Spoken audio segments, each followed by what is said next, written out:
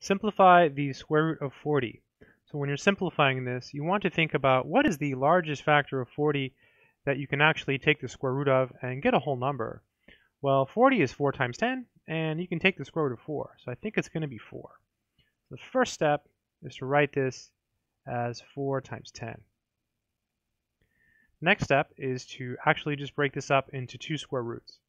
This is the square root of 4 times the square root of 10. And then we know something about the square root of 4. It's just 2. So this is 2 square root of 10. And that would be the same thing as the square root of 40. I hope this video has been helpful.